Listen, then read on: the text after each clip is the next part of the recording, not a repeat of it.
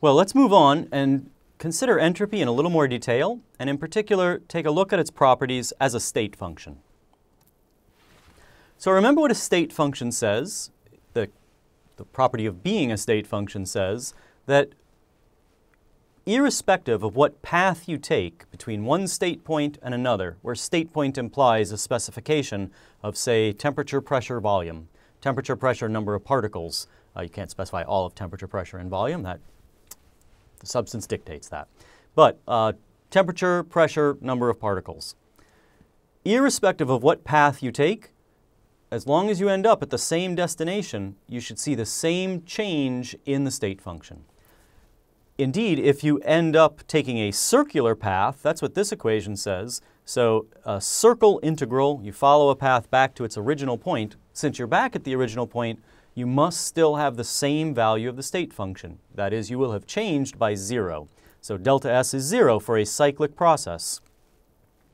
But what I'd like to do then is go back to our ideal gas roadmap that we used to look at changes in internal energy and observed that U was a state function. So here's our old friend where we considered different ways to go from original pressure, volume, and temperature to a second pressure and volume, but still the same temperature. So there's the isothermal expansion, the adiabatic expansion, followed by constant volume warming, and the constant pressure expansion, followed by constant volume cooling. So I want to look at, I'll start with path A versus path B plus path C. What's the change in entropy along these two different paths? If it's a state function, it's got to be the same change in entropy. So let's just do the math and check. So remember that the reversible heat for the isothermal path, since it is isothermal, the change in internal energy is 0 all along the path. That means that del Q is equal to minus del W. And the reversible work is the pressure of the ideal gas being the external pressure. So nRT1, the temperature we're operating at, divided by V, dV. And so if I now equate that with the reversible heat, it's just a change in, it's exactly this. It's nRT1. I integrate to get the heat. Sorry, I'm moving a little slowly here. So this is the delta. In order to get the actual heat change, I want to integrate dV over V from V1 to V2, and I get nRT1 log V2 over V1. And we did this in week 5. You could go back and review those videos if you want to see those steps again. So given that, this is just recapitulating that equation, I've got the change in the heat here. If I instead want to compute the change in entropy, now I integrate not del Q, but del Q over T from state point 1 to state point 2. So 1 over T1, because T is a constant here,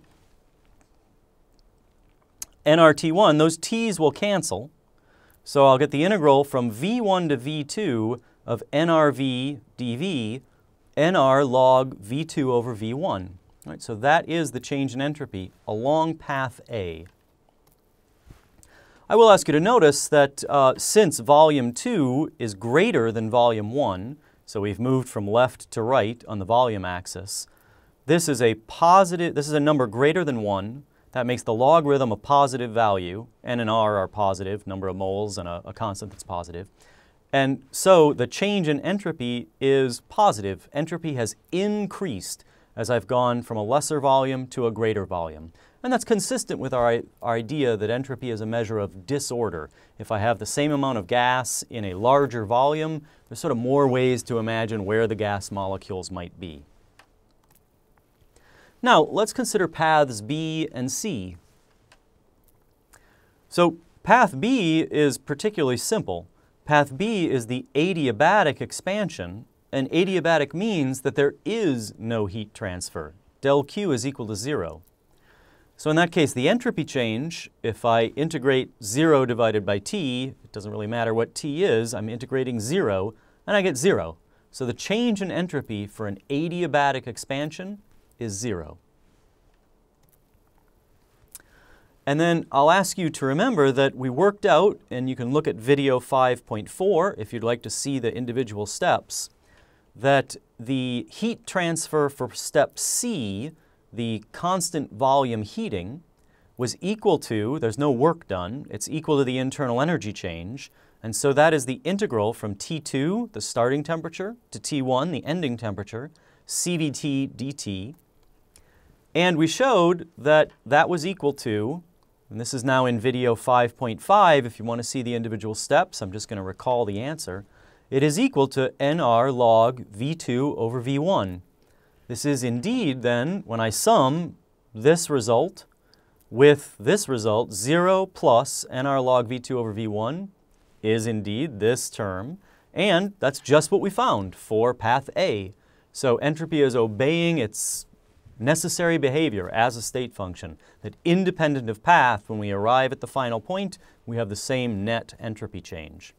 So I'm going to pause here for a second, and I'm going to let you consider what the entropy change is for path E to see if you've appreciated the development so far. All right, we've begun to get some experience working with entropy, and hopefully it's becoming a little bit more comfortable and familiar. This is just the definition again of ds.